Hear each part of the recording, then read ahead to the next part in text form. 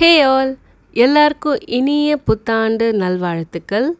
So this content is all about நம்ம 2024 as a beginner எப்படி start பண்ணலாம்ட்டு ஒரு பல சின்ன டிப்ஸ் அண்ட் ட்ரிக்ஸ் தான்.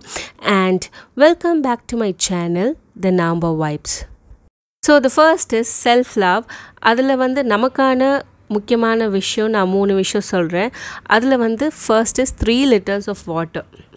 ஸோ இது ஒரு 2 liter பாட்டில். இது நான் எப்படின்னா மார்னிங் டு ஆஃப்டர்நூனுக்குள்ளே ஒரு பாட்டில் குடிச்சிருவேன். ரெண்டாவது வாட்டி ஆஃப்டர்நூன் டு நைட்.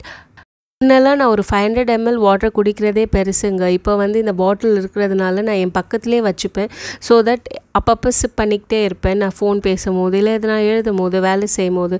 ஸோ எப்போவுமே என் பக்கத்துலேயே இருக்கும். நம்ம இப்படி தான் குடிக்கணும்னு இல்லை. நம்ம ஆஷ்காட் ஜூஸ், சின்னமன் வாட்டர் அது மாதிரி எப்படி வேணாலும் குடிச்சிக்கலாம் ஃப்ளேவர்ஸோட.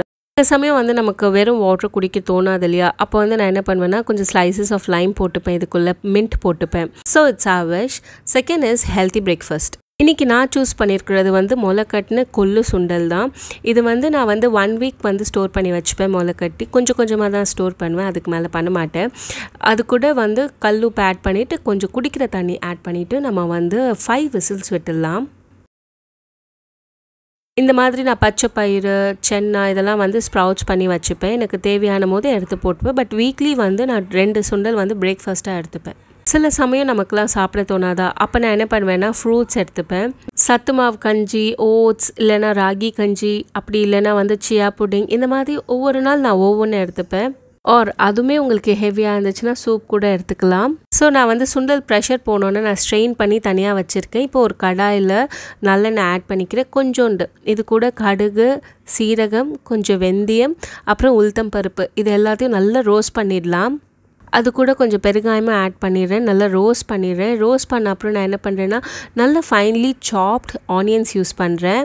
ஆனியன்ஸ் கூட நல்ல க்ரன்ச்சியாக வரணும், அந்த அளவுக்கு வதக்கிடலாம். நான் கொஞ்சம் நிறையாவே அந்த சுண்டலில் சால்ட் போட்டேன். அதனால நான் இதில் சால்ட்டே போடல. ஸோ அந்த சால்ட்டே போதும்.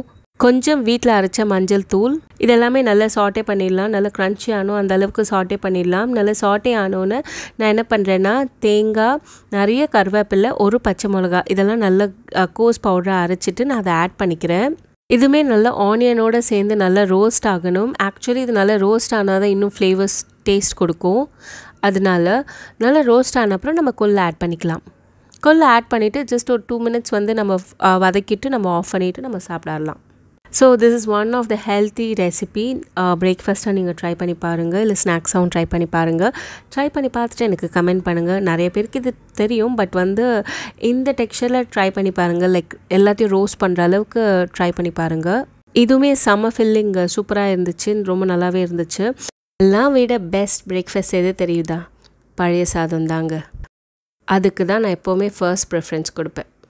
Next in self love is move. நிறைய நடக்கணும், இல்லைன்னா jack, any kind of activities ஆக்டிவாக வச்சுக்கிறதுக்காக நான் வாக்கிங் தான் ப்ரிஃபர் பண்ணுவேன். இந்த பார்க் எனக்கு ரொம்ப பிடிக்கும். எதுனா நமக்கு தேவையானது கூட இங்கேருந்து எடுத்துக்கலாம். நிறைய இங்கே பாருங்கள், இந்த பார்க் அவ்வளோ அழகாக மெயின்டைன் பண்ணுறாங்க. நிறைய அந்த செடியில் என்னென்ன செடின்னு கூட போட்டு வச்சுருக்காங்க. இங்கே என் பையன் கராத்தே கிளாஸ் போகிறான். ஸோ நான் அவனை கிளாஸில் விட்டுட்டு நான் அப்படியே 1 hour நடப்பேன். Any kind of fitness regime நம்ம பண்ணிக்கலாம். நான் இப்போதைக்கு வாக் தான் ஸ்டார்ட் பண்ணியிருக்கேன். ஸோ இது மட்டும் நான் 10,000 ஸ்டெப்ஸ் முடிக்கணும்னு நான் பிளான் பண்ணுறேன். Next is pleasant vibe at home. வீடு எப்போவுமே ப்ளசண்ட்டாக இருந்துச்சுன்னா நம்ம மைண்டும் ரிஃப்ரெஷிங்காக இருக்கும், ரொம்ப ரிலாக்ஸ்டாக இருக்கும். சம்டைம்ஸ் நம்ம வீடு ஒரு டூம்டாக இருந்துச்சுன்னு வச்சுக்கோங்களேன், இரிட்டேட் ஆகிடும் காற்று இல்லாமல். ஸோ வென்டிலேஷன் ரொம்ப முக்கியம். நல்ல ஃப்ராக்னன்ஸ் இருக்கணும் வீட்டில், டஸ்ட் ஃப்ரீயாகவும் இருக்கணும், ஆர்கனைஸ்டாக இருக்கணும். இப்படி இருந்தால் நம்ம எப்போவுமே ரிலாக்ஸ்டாக இருப்போம். Next topic is productivity. அதில் ப்ரொடக்டிவிட்டியோட first thing is minimise the screen time. அதுக்கு நான் என்ன பண்ணலாம் அப்படின்னு யோசிச்சப்போ தான் என் ஃப்ரெண்ட்ஸ் சொன்னாங்க, நீ படி, அதனால் உன் பையனையும் ஒன்று பார்த்து படிப்பான் அப்படி சொன்னாங்க. இதெல்லாம் நான் படிக்காத புக்ஸ். ஸோ நான் இங்கே வச்சுருக்கேன். படித்ததெல்லாம் என் ஷெல்ஃபில் இருக்குது. ஸோ இந்த இயர்க்குள்ளே இந்த புக்ஸ் எல்லாம் முடிக்கணும்னு நினைக்கிறேன். டச் அவுட் பண்ணிடுவேன். இது வந்து ஒரு புக் ஷெல்ஃப். நான் வந்து அமேசான்லேருந்து வாங்கினேன். ஷீஷே மோட். இது வந்து 4500 சம்திங் தான். இது ஹாலில் பார்க்கவும் நல்லா இருக்குது. கீழே இருக்கிறது வந்து என்னோடய பையனோட ஸ்டோரி புக். ஸோ அவனும் புக் எடுத்து படிக்க ஆரம்பிச்சிட்டான். Next is hobbies. எதனா ஒரு ஹாபி வந்து நம்ம புதுசாக ட்ரை பண்ணலாம். எனக்கு கோலம் போட வராது. அதனால நான் வந்து நிறைய ரங்கோலி வீடியோஸ் எல்லாம் பார்த்துட்டு இருந்தேன். நான் அதில் வந்து அவ்வளோ ஈஸியாக அவ்வளோ அழகழகாக போடுறாங்க. எனக்கு பார்த்தோன்னே ஆசை வந்துச்சு. அதனால் நான் ட்ரை பண்ணேன். ஆக்சுவலி ஃப்ரீ ஹேண்ட்லேயே ட்ரை பண்ணி பார்த்தேன். எனக்கு சுத்தமாக வரல. அதனால இந்த கிட்டெல்லாம் நான் வந்து அமேசானில் பார்த்தேன். அமேசானில் வந்து கிட்டத்தட்ட அது வந்து இந்த கிட் மட்டுமே வந்து 1000 rupees கிட்ட சொன்னாங்க. அப்புறம் நான் வந்து இங்கே மார்கழி மாதம் இல்லையா, அதனால நான் வந்து பூக்கடையில் போய் பார்த்தப்போ இதெல்லாம் இருந்துச்சு. இதெல்லாமே வந்து 20 rupees பாட்டில், 10 rupees பாட்டில் அப்படி தான் இருந்துச்சு. ஸோ அங்கேயே நான் மொத்த பர்ச்சேஸுமே 200 rupees கிட்டே நான் முடிச்சிட்டேன். ஸோ நம்ம எதுனா ஒரு ஹாபி ஸ்டார்ட் பண்ணோன்னா அதுக்கான கிட்டெல்லாம் வாங்கிடுவோம் இல்லையா, பட் பண்ணணும் அது ரெகுலராக. அண்ட் நான் வந்து ட்ரை பண்ணணும்னு வச்சுருக்கேன். இது டெய்லி வந்து மார்கழி மாதத்தில் கோலம் போடலான்ட்டு. என்னோடய டைல்ஸ் வந்து ஒயிட்டாக, அதனால் நான் காவி வந்து ஈரமாக பண்ணிவிட்டு அதை வந்து ஒரு பேஸ் கொடுத்துட்டேன். அதுக்கு மேலே இந்த ஸ்டென்சில் வச்சு நான் என்ன பண்ணுறேன்னா ஒரு கலர் கொடுக்குறேன். இது நான் வந்து முன்னாடி பண்ணியிருக்கேன். கையை வச்சு தேய்ச்சிருந்தேன்னா அது வந்து ஈவனாகவே வந்தது கிடையாது. அதாவது அந்த டிசைன் வந்து பர்ஃபெக்டாக தெரிஞ்சதில்லை. பட் இது மாதிரி போட்டு பண்ணும்போது கொஞ்சம் நீட்டாகவே வந்துச்சு. இதுதான் என்னோடய ஃபர்ஸ்ட் ரங்கோலி. நான் வந்து இதை நான் வாங்கினப்புறம் பண்ணது. ஸோ போக போக நான் பெட்டராகவே பண்ண ஆரம்பிச்சிட்டேன். இதுவுமே ஒரு மைண்ட் ரிலாக்ஸேஷன் தான் இல்லையா. எனக்கு பக்கத்து வீட்டில் இருக்கிறவங்க ஃப்ரீ ஹேண்டில் அவ்வளோ சூப்பராக போடுவாங்க. அதோட எப்படி நம்ம வந்து வீடியோஸ்லாம் பார்க்குறோமோ அதே மாதிரி இருக்கும். நான் பக்கத்துலேயே இருந்து பார்த்துருக்கேன். ஆனால் எனக்கு அது என்னமோ தெரியல, அது மட்டும் வர மாட்டேங்குது. நார்மல் கோலமே வரல. யூடியூப்பில் இருக்க ரங்கோலி அளவுக்கு வரலைனாலும் இதெல்லாம் வச்சு ஓரளவுக்கு நான் மேனேஜ் பண்ணிடுறேன். இதை தவிர என்னோடய ஹாபி என்னென்னா நான் வந்து ஸ்டிச் பண்ணுவேன். அட்லீஸ்ட் என்னோடய ட்ரெஸ் மட்டுமாவது நான் ஸ்டிச் பண்ணிப்பேன். சல்வார், ப்ளவுஸ் இதெல்லாமே நான் தச்சுப்பேன்.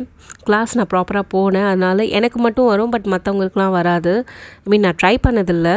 ஸோ நம்ம புதுசாக எதுனா ஒரு ஹாபி ட்ரை பண்ணிகிட்டே இருந்தோன்னா நமக்கு தேவையில்லாத தாட்ஸ்லாம் வராது. என்னோடய அத்தை, அவங்க என் அப்பாவோட சிஸ்டர், அவங்களுக்கு வந்து நிறைய இந்த மாதிரி தெரியும். லைக் அவங்க கூட பின்னுவாங்க, தவிப்பாங்க, கார்டன் மெயின்டைன் பண்ணுவாங்க, அவ்வளோ சூப்பராக மெயின்டைன் பண்ணுவாங்க, நல்லா சமைப்பாங்க, கேக் பேக் பண்ணுவாங்க, அவ்வளோ தெரியும் அவங்களுக்கு. ஸோ மேபி அவங்கக்கிட்டேருந்து நான் நிறைய இன்ஸ்பயர் ஆகிருக்கேன் இந்த விஷயத்துலன்னு சொல்லலாம். இந்த கோலம் எப்படி இருக்குன்னு சொல்லுங்கள். நான் வந்து வேறெல்லாம் போட்டேன்னா போஸ்ட் பண்ணுறேன் எப்படி இருக்குன்ட்டு. நீங்கள் கமெண்ட் பண்ணுங்கள் எனக்கு. உங்களோட ஃப்ரீ டைமில் உங்களுக்கு என்ன மாதிரி ஹாபீஸ் எல்லாம் இருக்குன்ட்டு எனக்கு கமெண்ட் பண்ணுங்கள். ஸோ தட் நான் எனக்கு பிடிச்சிருந்தா நானும் ட்ரை பண்ணி பார்க்குறேன். அப்படி எதுவும் இல்லைனா புதுசாக ஒன்று ஸ்டார்ட் பண்ணுங்கள். Next is sustainable living. Sustainable living தான் என்னென்னா நம்ம வந்து முடிஞ்ச அளவுக்கு என்விரான்மெண்ட்டையும் லவ் பண்ணணும். லைக் பிளாஸ்டிக்ஸ் இந்த மாதிரி சிங்கிள் டைம் யூஸ் எல்லாம் நம்ம வந்து முடிஞ்ச அளவுக்கு அவாய்ட் பண்ணணும். மேக்ஸிமம் நம்ம வந்து ரீயூசபிள் திங்ஸ் தான் யூஸ் பண்ணணும். இது வந்து இது ஒரு ஹேபிட் நான் ஃபாலோ பண்ண ஆரம்பிச்சிருக்கேன். ஆல்மோஸ்ட் 3-4 months நான் பண்ணிட்டு தான் இருக்கேன்.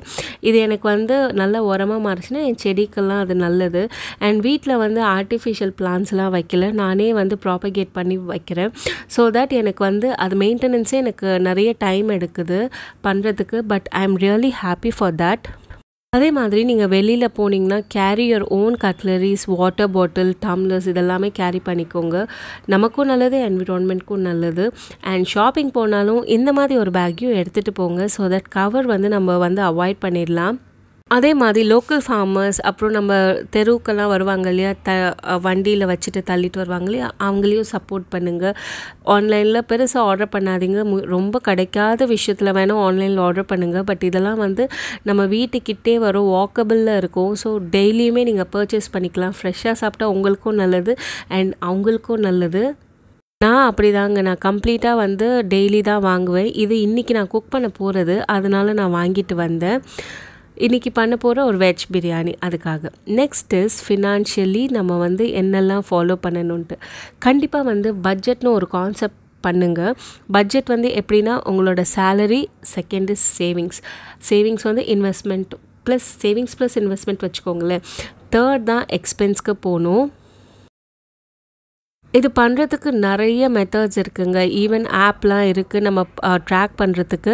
பட் நான் எப்போவுமே இந்த மாதிரி ஒரு நோட்டில் தான் நான் எழுதி வைப்பேன் எனக்கு. ஸோ தட் எனக்கு அது ரொம்ப ஈஸியாக இருக்கும். நான் வந்து எவ்ரி மந்த் பிகினிங் இந்த மாதிரி நான் போட்டு வச்சுருவேன். மஸ்ட் அண்ட் டிபெண்ட்ஸ் தேவையாச்சுன்னா அது மாதிரி 2ஆக பிரித்து வச்சுப்பேன். ஸோ தட் எனக்கு வந்து இன்கேஸ் மந்த் எண்டில் வந்து எனக்கு வந்து மணி மிச்சமாச்சுன்னா நான் அதை வந்து என்னோடய உண்டியலில் போட்டுட்டு வருவேன். ஓரளவுக்கு அமௌண்ட் சேர்ந்துச்சுன்னா நான் வந்து ஃபார் எக்ஸாம்பிள் இப்போ ஒரு கிராம் கோல்டு வந்து வச்சுக்கோங்களேன் 6000 இருக்குது. ஓகேயா, சப்போஸ் 6000 சேர்ந்துருச்சுன்னு வச்சுக்கோங்களேன், நான் இமீடியட்டாக போயிட்டு ஒரு கிராம் கோல்டு வாங்கிடுவேன். அந்த இல்லை அப்படி இல்லைன்னா எஸ்ஐபியில் போட்டுருவேன். இந்த மாதிரி எதுலேயும் ஒரு விஷயத்தில் சின்ன சின்ன இது நம்ம கண்ணுக்கு தெரியாமல் இன்வெஸ்ட் பண்ணலாம். ஸோ சேவிங்ஸ் ப்ளஸ் இன்வெஸ்ட்மெண்ட், உங்களுக்குன்னு ஒரு ஃபினான்ஷியல் அட்வைசர் வச்சுக்கோங்க. அவங்க கண்டிப்பாக ஹெல்ப் பண்ணுவாங்க எப்படி இன்வெஸ்ட் பண்ணலாம், எப்படி மேனேஜ் பண்ணலாம்ட்டு. இப்போ நான் வந்து ரெண்ட்டு, டிடிஹெச், ஃபோன், பெட்ரோல் இதெல்லாம் போட்டிருக்கேன் இல்லையா, இதெல்லாம் எவ்ரி மந்த் ஒரே அமௌண்ட்டு தான் வரும். அண்ட் வெஜ்ஜீஸ்க்கு வந்து நான் 25 ஃபார் எக்ஸாம்பிள் சொல்கிறேன் 25 போடுறேன்னு வச்சுக்கோங்களேன். நான் இன்றைக்கி வந்து ஒரு 200 செலவு பண்ணுறேன்னா 25 - 200 அந்த மாதிரி நான் வந்து நோட் பண்ணிட்டே வருவேன். ஸோ தட் எவ்ரி வீக்கெண்ட் வந்து நமக்கு வந்து வெஜிடபிள்ஸ்க்கு இவ்வளோ மிச்சம் இருக்குது, நான்வெஜ்க்கு இவ்வளோ மிச்சம் இருக்குது அப்படின்னு தெரிய வரும். அப்போ வந்து மந்த் எண்ட்லேயே வந்து உங்களுக்கு இவ்வளோ தான் செலவு பண்ணணுன்ட்டு ஒரு ஐடியா கிடைக்கும். செகண்ட் இஸ் உங்களோட எவ்ரி வீக்கெண்ட் வந்து இன்டர்நெட் பேங்கிங் ஓப்பன் பண்ணி பாருங்கள். இன்கேஸ் நீங்கள் பார்க்கவே மாட்டீங்க அப்படின்னா வீக்கெண்ட் ஓப்பன் பண்ணி பாருங்கள். உங்களோட பேலன்ஸும் அதுவும் மேட்ச் ஆகுதான்னு பாருங்கள். கண்டிப்பாக வந்து அதில் ஒரு செக் எப்போவுமே இருந்துக்கிட்டே இருக்கணும். Next is online ordering. Amazon, Swiggy, what ever எந்த ஒரு ஆன்லைன் ஆர்டர்ஸும் வந்து நீங்கள் வந்து ஃபர்ஸ்ட் வந்து விஷ்லிஸ்ட்டில் போட்டு வச்சுருங்க, இல்லைன்னா ஆட் டு கார்ட்டுன்னு பண்ணி வச்சுருங்க. அதை நம்ம யூஸ் பண்ணுறோமா பாருங்கள், இல்லைனா விட்டுருங்க. இமீடியட்டாக அதை வாங்கிடாதீங்க. நமக்கு சம்டைம்ஸ் அது தேவையே இருக்காது, ஆனால் வாங்கி வச்சுருப்போம். நெக்ஸ்ட் இஸ் கொஞ்சம் கேஷ் எடுத்து வச்சுக்கோங்க. ஏன்னா இப்போ கேஷ் கான்செப்டே போயிடுச்சு. எல்லாம் நம்ம ஜிபே பண்ணுறதுனால நம்ம கண்ணுக்கே தெரிய மாட்டேங்குது எதுக்கு செலவு பண்ணுறோம் அப்படின்ட்டு.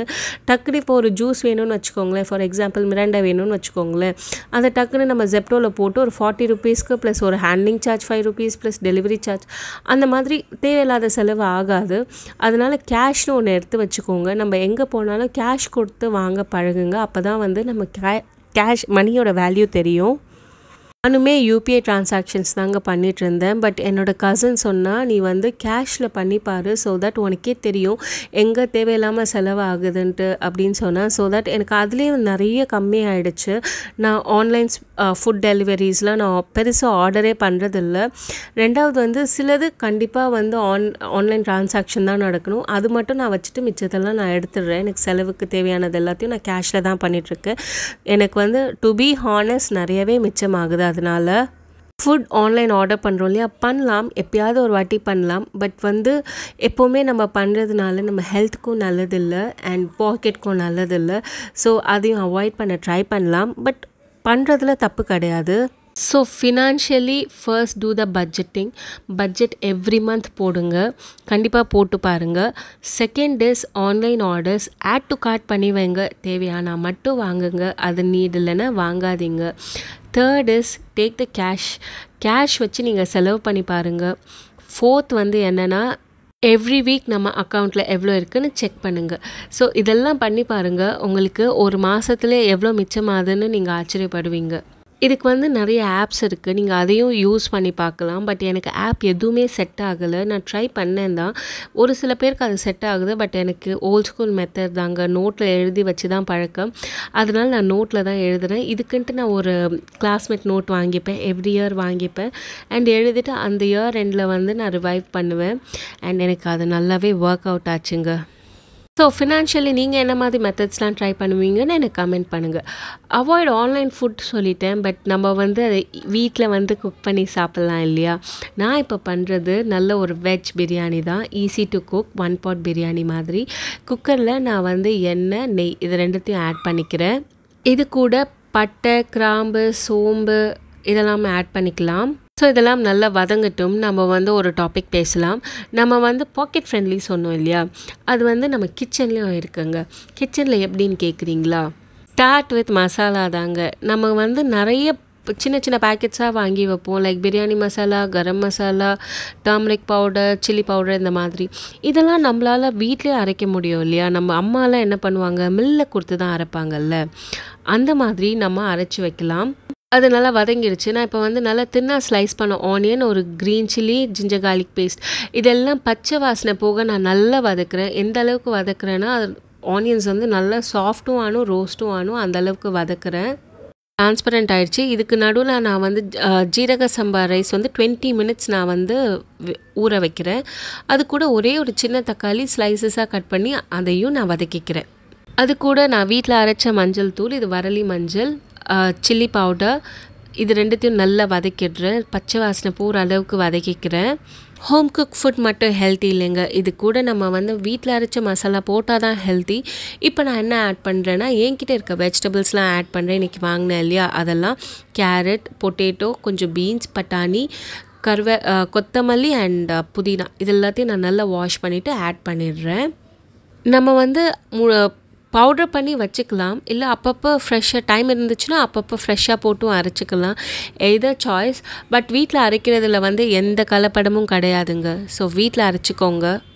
இப்போ நம்ம வெஜிடபிள்ஸ் எல்லாத்தையும் நல்லா போட்டு வதக்கிடலாம். இது கூட நீங்கள் உங்கள்கிட்ட இருக்கிற வெஜிடபிள்ஸ், தண்ணி விடாத வெஜிடபிள்ஸ் ஆட் பண்ணிக்கலாம், சோயா சங்க்ஸ் ஆட் பண்ணிக்கலாம், இல்லை ஸ்ப்ரவுட்ஸ், அந்த மாதிரி எது வேணாலும் ஆட் பண்ணிக்கலாம்.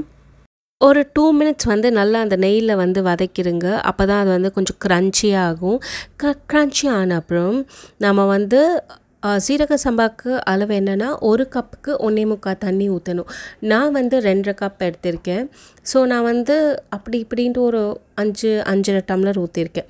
அது கூட கொஞ்சம் சால்ட் அண்ட் லெமன் இதை ஆட் பண்ணிக்கலாம். இது எதுக்குன்னா, லெமன் வந்து எனக்கு தக்காளி வந்து அவ்வளோவா புளிக்காது, அதனால் நான் லெமன் ஆட் பண்ணுறேன். இன்கேஸ் உங்களுக்கு தக்காளி புளிக்கிற மாதிரி இருந்துச்சுன்னா லெமன் அளவை குறைச்சிக்கோங்க. இந்த ஸ்டேஜில் நல்லா கொதி வந்தோன்னே நீங்கள் வந்து ரோஸ்டட் கரம் மசாலா இருந்துச்சுன்னா போடுங்க, இல்லைன்னா நம்ம ஆல்ரெடி அந்த மசாலா வதக்குறோம் இல்லையா, அப்போவே நீங்கள் கரம் மசாலா கூட ஆட் பண்ணிக்கலாம். இது ஃப்ரெஷ்லி ரோஸ்டட், அதனால நான் வந்து கொதிக்கும் போது போட்டுடுறேன். இது நல்லா கொதி வந்தோடனே நீங்கள் டேஸ்ட் பாருங்கள். இது கொஞ்சம் சால்ட்டியாக இருக்கணும், காரம் கொஞ்சம் தூக்கலாக இருக்கணும், புளிப்பும் இருக்கணும். அப்போ வந்து நீங்கள் வந்து ஆட் பண்ணுங்கள். ரைஸ் அது வெந்து வரும்போது அந்த உப்பெல்லாம் வந்து கரெக்டாக இருக்கும். ஸோ நான் கொஞ்சம் தூக்கலாக போட்டிருக்கேன். நல்லா இந்த ரைஸ் வந்து தெரிய ஆரம்பித்தோன்னே நம்ம வந்து இதை ப்ரெஷர் குக் பண்ணுறதுக்கு குக்கரை மூடிடலாம். ஒரு விசில் இல்லைன்னா 5 மினிட்ஸ் ஹை ஃப்ளேமில் வச்சு வைங்க. பிரியாணி எப்போவுமே இந்த மாதிரி ப்ரெஷர் பேனில் பண்ணால் வந்து நல்லாவே வரும். ப்ரெஷர் குக்கரில் சம்டைம்ஸ் வந்து அடி பிடிச்சிரும், இல்லைனா வேகாது. எனக்கு ஒரு விசில் வந்துச்சு. ஸோ நான் இறக்கி வச்சுட்டு அடுப்பை சிம்மில் வச்சுட்டு நான் வந்து தம் பண்ணுறதுக்குனே ஒரு தவா வச்சுருக்கேன். இது இரும்பு தவா. அதுக்கு மேலே இதை வைக்கிறேன். ஒரு 15 மினிட்ஸ் சிம்மில் இருக்கட்டும். அதுக்கப்புறம் வந்து ஸ்டவ்வை ஆஃப் பண்ணிவிட்டு ஒரு 15 to 20 மினிட்ஸ் டிஸ்டர்ப் பண்ண வேண்டாம். ஸோ இப்போ நம்ம வந்து ப்ரெஷர் ரிலீஸ் பண்ணிடலாம். பார்த்திங்கன்னா உதிராக தான் வந்திருக்கு. சூடாக தான் சாப்பிடணும் இல்லைங்க, இது ஆறிப்போனால் கூட நல்லா தான் இருக்கும். ஆறிப்போனால் இன்னுமே வந்து உதிரி ஆகும். கொஞ்சம் ஆறட்டும். நான் என்ன பண்ணியிருக்கேன்னா, நெய்யில் வந்து உலர்ந்த திராட்சை வறுத்துட்டு நான் ஆட் பண்ணியிருக்கேன். இது கம்ப்ளீட்லி ஆப்ஷனல், வேணும்னா போடலாம். பட் ஆனால் பிரியாணி வந்து சூடாக இருக்கும் போது பண்ணாதீங்க, சம்டைம்ஸ் அது உடஞ்சிரும் ரைஸ். நான் வந்து கொஞ்சம் ஆற விட்டுட்டு பண்ணியிருக்கேன். ரெய்சின்ஸ்க்கு பதில் நம்ம நல்ல ரோஸ்ட் கேஷ்யூஸ் கூட போடலாம், அதுவுமே நல்லாயிருக்கும். எனக்கு கொஞ்சம் ஸ்வீட் ஃப்ளேவர் பிடிக்கும், அதனால நான் வந்து ரெய்சின்ஸ் போட்டேன். எதுனா கிரேவிங் இருந்துச்சுன்னா எப்பயாச்சும் வாங்கிக்கலாம். பட் எப்போவுமே கிரேவிங்ஸ்லாம் இருந்துச்சுன்னா நம்ம வீட்டில் ட்ரை பண்ணி பார்க்கலாம். அதனால நமக்கு ஒரு லேர்னிங் கூட ஆகிடுச்சு இதனால். So 2 in 1. இந்த மாதிரி உங்களோட 2024 ரெசல்யூஷன் என்னென்னு கமெண்ட் பண்ணுங்கள். படிக்கிறதுக்கு எனக்கு இன்ட்ரெஸ்டிங்காக இருக்கும். என்னோட 2024 ரெசல்யூஷன் என்னென்னா, ரொம்ப பெருசாக இல்லைங்க, ஜஸ்ட் ஹெல்த்தி லைஃப் ஸ்டைல் நோக்கி ஒரு சின்ன ஸ்டெப்ஸ் தான் நான் எடுத்து வைக்கணும்னு முடிவு பண்ணியிருக்கேன். வீடியோவில் உங்களுக்கு எதனா ஒரு டேக்அவே இருந்தாலும் I will be happy. Content பிடிச்சிருந்தா ஒரு லைக் கொடுங்க. தேங்க்யூ.